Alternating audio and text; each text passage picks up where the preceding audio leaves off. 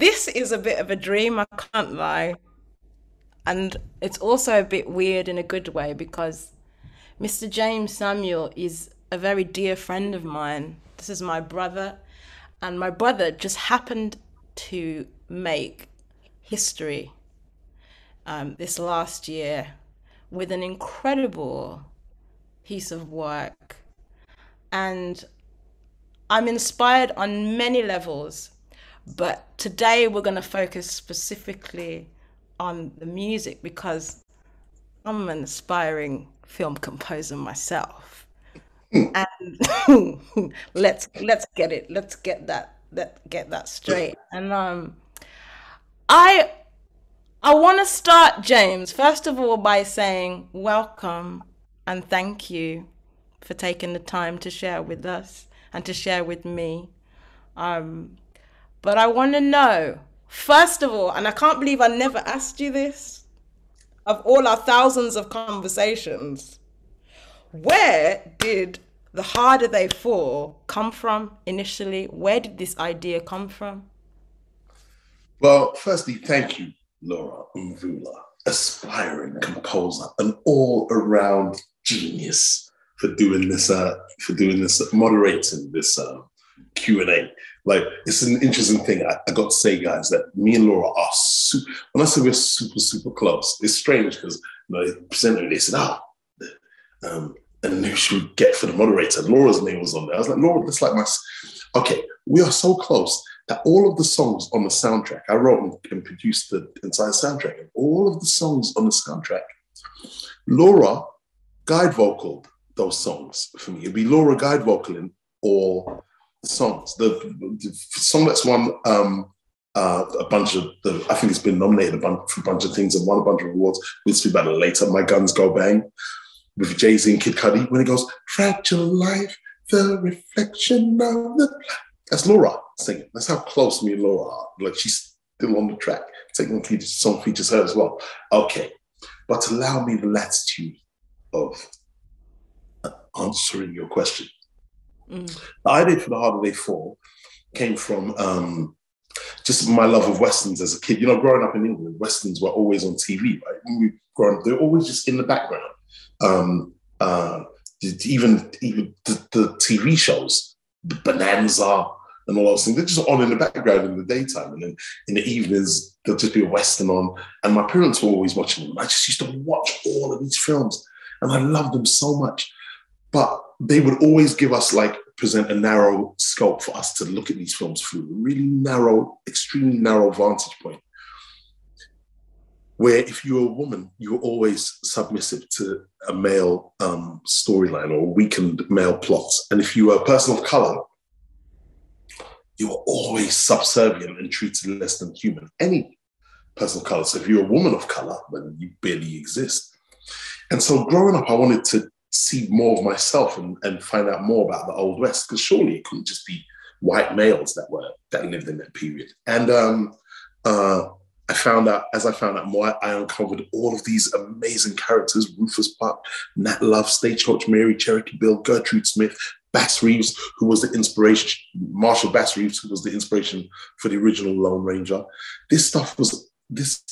All this information was absolutely amazing to me. So I knew, when I make a film, when I grow older, my Right. first film would be assembling all of these people like superheroes in one place and one time, and calling it The Harder They Fall. I knew that was gonna be my first movie because it's something that I've been starved of my entire life. Wow. Okay. That's mad to me. So the vision Mm-hmm. started early. You already. Super, super, super early, as literally as a child. I think I got into reading about these characters when I was about 13, 14, or Wow. maybe 15. And then a good 15 years ago, I began on the journey around the time I first met Idris, probably like 16 years ago. I began on the journey to making this film a reality. And it took a good 10 years solid to actually make the film. Mm, But it step was worth it. forward. Yeah, yeah, yeah, yeah, yeah. It's a long, you're in Uh, it for the long haul. It's stay the yeah, course. It's stayed the course. it's a Stayed, marathon.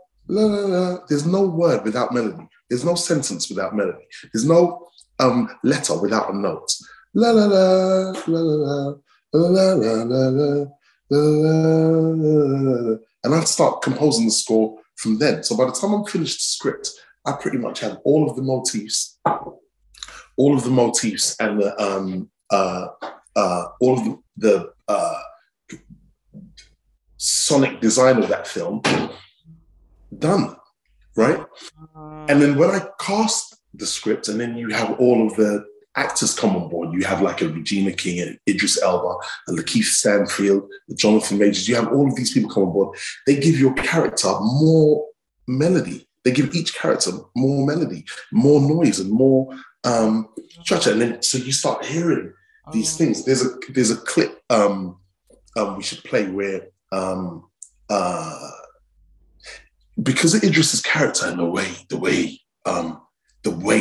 he brought to Rufus Buck. Then I hear other things in the score. I hear like the Fisk Jubilee Singers from Nashville. They were formed in 1871, just after the Emancipation Proclamation Act. They're still going now. They brought the old Negro spiritual. They were the first people to tour with the old Negro spiritual. So Idris's voice made me want to use more old Negro spirituals in the score. And then I will do that. Like there's a song called "Do Unto Others," right? And this is the first time I'm explaining how I made that song, right? And then I'll show you the clip. Okay. Because the way it just talks, I ain't gonna kill you, Wally, but you will leave before sun. Or Redwood ain't your home no more. So with that, I was hearing do unto others as you will have them do. I don't know why. Do unto others. Like Wiley Esco done that to Rufus Buck, which was a bad thing. So I'll take two phones, and I'll go to voice notes and I'll do this. I did this. Do unto others as you will have them do. Moses climbed the mountain and they called him a fool. He came down to the... Then I'll play that back and record it in another voice note. And I'll go over it. Do unto others as you will. And play those back. And another... I did that about 50 times, voice note to voice note, and sent it to the Fisk Jubilee Singers. Sick. The compilation of voice notes, and I use... as the metronome that goes right in to the theme music. That goes right into the main score of the movie. It goes right into the score from Do Unto Others. But I did that by keeping tempo with my finger. And so all the Fisk Jubilee Sings had to do was play the original, sing over it, and listen to the tempo. We should watch the clip. You want to watch it? Can we get that clip up right now? There's a lovely chap called Andy that's just taking care of all this stuff. We can text his voice. Oh God, okay. Yeah. Oh, You see, it makes me... I mean, I've already watched it about 136 times, but it makes me want to go back again and again. You see, and that scene reminds me of the thing that you do that even as a writer, as a composer, I think, how do you do that? There are scenes where you hear the score playing in the background and then seamlessly we'll see that the character then start humming the same tune. Exactly. Exactly. You know what, Laura? Because I've never seen that, right? And that always used to irritate me. Like, man, you can bust a character without it being a musical. Right, yes. And you know, people love a whistle in a Western. Yes. So I always have, and I do that a couple of times when they go to Maysville and you hear and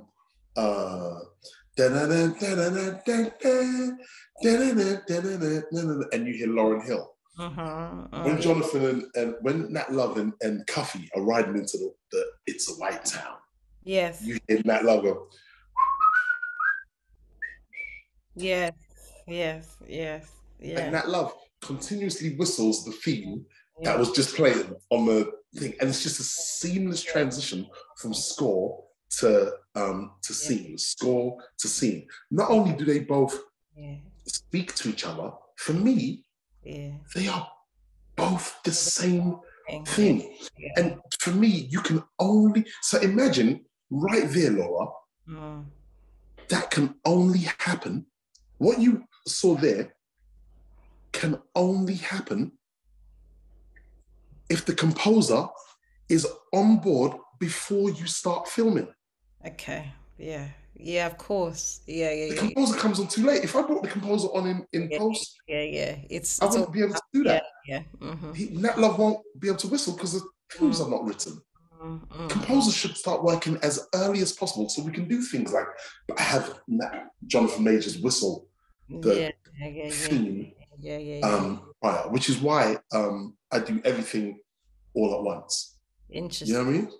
What it makes me think about my one experience of scoring is from theatre. Now in theatre, it when I did with the RSC, it starts at the beginning. It has to be like I Yeah, met the the Royal Shakespeare Company for yeah, yeah, yeah, yeah, Royal Shakespeare. Like Royal's a G. we were having coffee before the thing was in technical, like Yeah, because yeah, I have to bring the characters to life. That's your yeah, responsibility, and it's yeah. one cohesive narrative.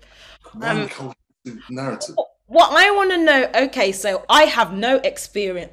I couldn't tell you the first thing about shooting a scene. I don't understand. I seen you once on set. I don't know if you remember. We were in LA Yeah, and you were doing yeah. the Jay-Z video. With Susan Sarandon and Ron Perlman. Yeah, and I was just like, okay, there's James, but he's in a different context, and I don't understand what's going on. It's just there's so Yeah, many aspects to the thing.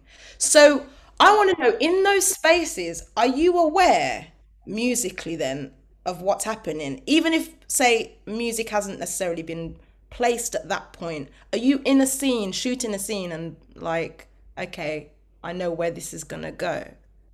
absolutely. Like I always say that I hear, um, I see music and I hear film, Mm. right? So, for instance, I'll be looking at characters and be humming score as they're talking. Or I remember one time, Jonathan Majors, who plays in That Love, he put his holster back in his gun and he missed. It didn't go in smoothly. He went, Okay. and we done the take again. And we Yeah. bring in it. Yeah. And I was like, cut. Okay, let's move on. And he was like, no, I never got it properly. And I told him, no, you got it properly. He's like, I never got it properly. I was like, trust me. Then when I was putting the music over it, I called him and I showed him the scene. When he missed the whole start, because he'd done it twice, it was so clean. He went, Yes. and and and and, and in the film, I go, ain't no boom boom. I Oh. was like, oh my God, that's musical. Like everything I see, literally everything and when you're directing is literally the exact same thing as conducting. It's conducting. You're putting all the pieces in place. Oh, okay, action. It's you're conducting. Yeah. Everything is music. It's literally, for me, if you can compose, you can direct. I don't know if that works in reverse because you need to understand melodies and stuff. But if you can compose, Yeah. composing is directing, and I do not see any difference between the two. It's all instruments and music, and instruments, music, melody, Mm. juxtapositions. And for me, having that leeway just to bring all of the to conduct, so to speak, all of the different areas, right? Yeah. Yeah. Actors, and bringing all and this is where you come in, bringing all the diaspora, right, Yeah. of Africa, right, all the African diaspora, Mm. the world over, Mm. and to bring it into a Western, and to Mm. show how seamless it is, like Okay. putting Yeah. Fela Kuti on an action scene, and that, and and that's Ginger Baker on the drums. That's Fela Kuti and Ginger Baker. Let's start. We have come into the room to do. Yeah. Into the group. Hey. Yeah. Yeah. Yeah. Yeah. See, this is what I wanted to. I remember the first time I watched it. I wanted to ask you from time ago. Like, okay, I don't like talking about genres. I got a phobia about categories of music. Like, however, how do you go about choosing your palette and what colors to use? Why did you know this is Fela and okay, that's Sister Nancy or Yeah, like how like Jay-Z? Like where? How do you? because you know why? Because I think soundtracks these days are glorified compilation albums. One song would have something to do with the movie, and the rest of the tracks on the album don't have anything to do with it. The days of Purple Rain are long behind us. But because one person wrote and produced the entire soundtrack, even if I use Jay-Z, right, in on one song, or Jay-Z does a couple of tracks, and Laura Mvula does, because it's all in my brain, they all fit. And sonically, instrumentation wise, they all it all goes together. We should play the clip, the Ride Out 2, where you hear my voice. So here's the main theme.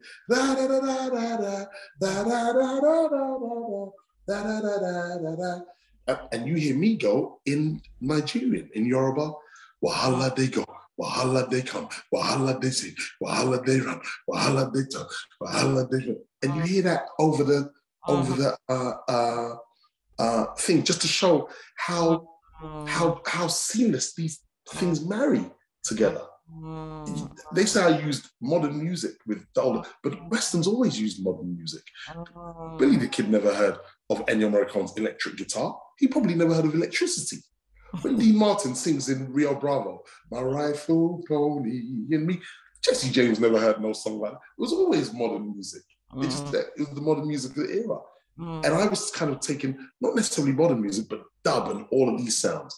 Andy, if you're there, can you play the second clip of the Ride Out? In this clip, you're going to hear my voice over it, over the Western theme, talking Yoruba, and we'll see how seamless they are.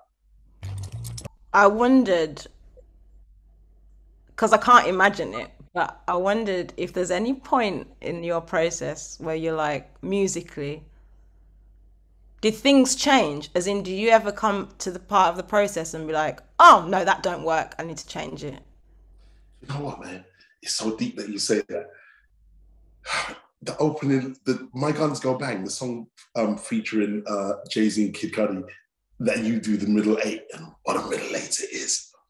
Laura, as you know, you are proof positive that that song was always in the movie. Look how long ago we recorded it, right? Yes. But it wasn't meant to be the opening title song. We had an Elvis record. I'm not going to say what Elvis record it was, and the Elvis estate gave us the record, let me replay it, and I turned it into a dub. It's so beautiful. With the Dap Kings playing on it, and James Poyser from the Roots, and all it's so beautiful. And it was the opening titles credits. It was a weeny bit slow. Yeah. And Jonathan was riding through the mountains, and then riding through the mountains of it, and that love just riding his horse. And Tendo, the Black God art exec, he was like, you know, that's a lot of real estate to waste. We could tell some story in it. And I thought, okay, if we have like Jonathan Majors as Nat Love, Regina King as Trudy Smith, and we have all of those things, that's like Paul Newman, Robert Redford, the Sting. And then I put the strings, the orchestra, on My Guns Go Bang after Cudi went on. Avalon, be there, venture far and land. And then the orchestra came on it. Laura, and then Jay-Z. Yeah, and then it was a wrap. It was the dopest opening title sequence ever. So things do change all the time, but you have to kind of like embrace the changes. I think that's the joy of you know, composing and filmmaking, just because we're all filmmakers, right? Yeah. Everyone, a composer, an editor, everyone's filmmakers, and the joy of film is that it's a constant metamorphosis kind of. It constantly changes from one thing to another. You know what I mean? I'm conscious of time. I have like a really good question for you, but I wanted to know, like, when you're when you're coming towards the end of the process, whatever that means, because in itself, as you just said, it's ongoing, it's infinite. Yeah. How does Jeymes Samuel know it's a wrap? This is your first massive feature film. My debut feature. Okay. I know it's a wrap when I go, this is dope. Like when you hear the done. Like, for instance, especially in composing, right? When there's a scene where I put Redwood, I give each town its own theme pretty much, and I made the Redwood theme, and it was an experiment.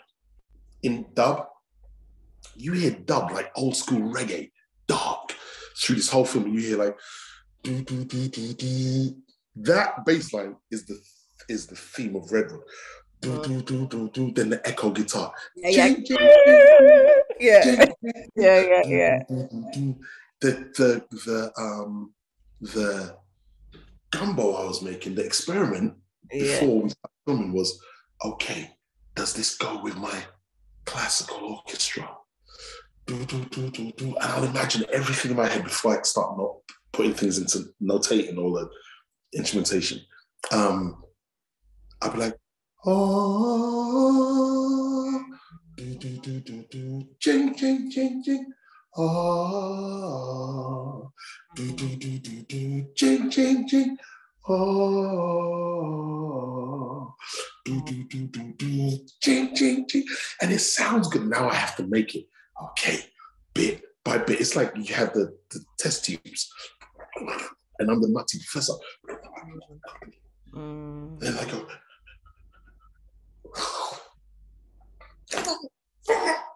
like the old school Jackal Hyde films when you come down.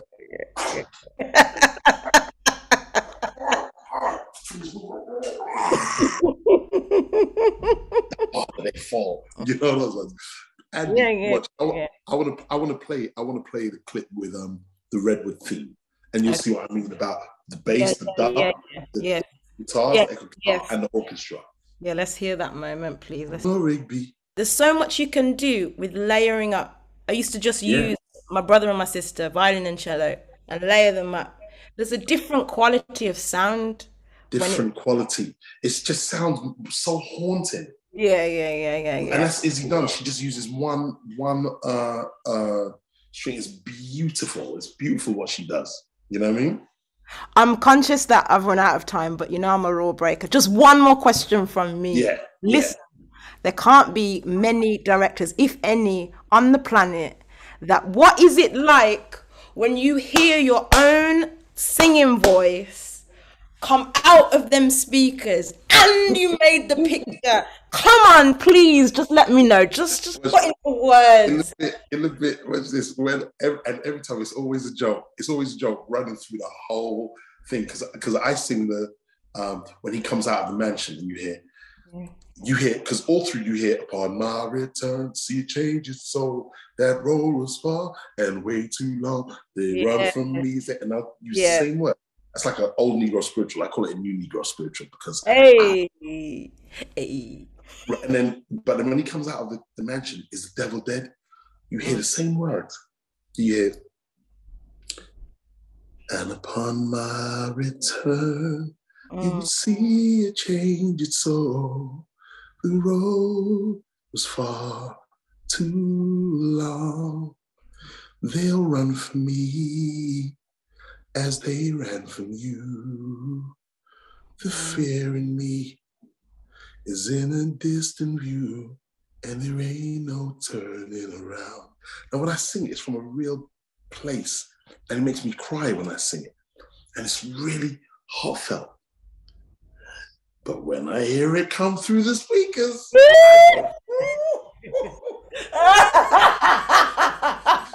literally, I always go, wherever I am, I go, and time for the sultry sounds. Upon my return. So it's just so much fun. It's so much like glorious, it's so much glorious fun. You know what I mean? And it's just an awesome thing to be able to do, to conceive, to come from London, from the hood. I had this idea walking on Kilburn Lane. So I'm gonna make a Western. And my guy, Tony Tego, our guy, Tony Tego said, really? Who's in it? I went, everyone. Okay, how you gonna do that, Jay? Watch me. I'll take 1,000 flights to LA, get stopped at immigration, red flag, and everything. I'll conclude by saying, I took so many trips to get this done, right? And when you're gonna do something, don't let anybody put their own limitations on your destinations, right? Don't let anybody ceiling your destination with their own limitations, because millions of people tell you it's impossible and you can't do it. It's too big for your debut film. Your debut film is meant to be something smaller, like Reservoir Dogs or El Mariachi or Clerks. Or that's your debut, and then you work towards doing. Go, okay, well, I'm doing The Harder They Fall first, and I'll just take a million flights out, and immigration stopped me at LA. They red flagged me because I didn't have a visa. And I kept coming in. They went, "You're working here." And they had me in a private room. This is the last thing I'll say. They had me in the back room. They said, "You have to go to the back." And there was like one white guy there and like 15 people. They were all of color, right? And the main boss, he was a Mexican man, right? The head agents. And they went, "So what is this film you say you're making?" I went, "Look, I'm making this film, but I'm not being paid yet. I'm not being paid. But look, it's about," and I told them the whole story of The Harder They Fall, and they were on the edge of their seats. I like, they were on the edge of their seats. And the main guy, he spoke outside. You know when you say something by accident? Yeah. But he was trying to be hardcore to his men and to me. "You're not getting in the country." When I finished telling the story of The Harder They Fall, he went, and I went, "And no one gets called the N-word, and all of us are glorious, and all people of color." He went, "I can't wait to see this movie." And I went, Of course we did. Yeah. I went, "But you won't be able to if you don't let me in." He went, "No, you're getting in. But James, next time you come, you need a visa." And he let me in. That was the last thing I think that was the last time that when it finally got to the studio. And then I got my visa. Netflix got my visa and this and that. And then I was able to come in and make the movie. But I'll take 1,000 flights to get this thing done. So what you're seeing is a testament of The Harder They Fall is also, as well as a cool like feat in filmmaking for me, but it's also a testament to willpower. I come from the hood in London, Mozart Estate, in London, in West London, and we're out here. We made a huge Western with all all-star cast and a big budget and original music, and it's all original. And you know, get ready for my next trick because we're coming again. Of course you are. Well, can I just say on behalf of the world, thank you. From the bottom of my bottom, it's something just so glorious to see. I almost feel a little bit bad because as your younger sister, you know how in the beginning I'm just like, yeah, he's doing that film. Yeah, he's doing the film. Yeah. And then bang! I was like, oh, yeah. Yeah, it's deep. But you were with me every step of the way, all through lockdown when I was Yeah, making the music, man. sending you songs, you send me the vocals. And can I just say, this human also had time, and not just for me, but other artists and budding creatives to mentor me through my last album. So one of the biggest lessons is we're all in this together, and you've always taught me that. Always make time for each other. So yeah, we can't wait for your next thing. I can't wait. Put me on the score. That's all. 100%. You're working on it. So and thank you so much, and thank you to Netflix for giving me the little job, my first interview. You know what I mean? Appreciate it. And thanks everyone. Thank you to the Ivors. You know, you've always been awesome and literally a bastion of quality. Yeah. You know what I mean? Yeah. You got your Ivor. I nearly put it on the and then I thought, nah, I can't be that person. I can't be that girl. Yeah, but it's good. It's nice and heavy as well. I want one of those. Ivors, give me one. And we'll see you guys soon. But love you, Laura, for life and longer. Love you, darling. And all you guys will be right back after this commercial break.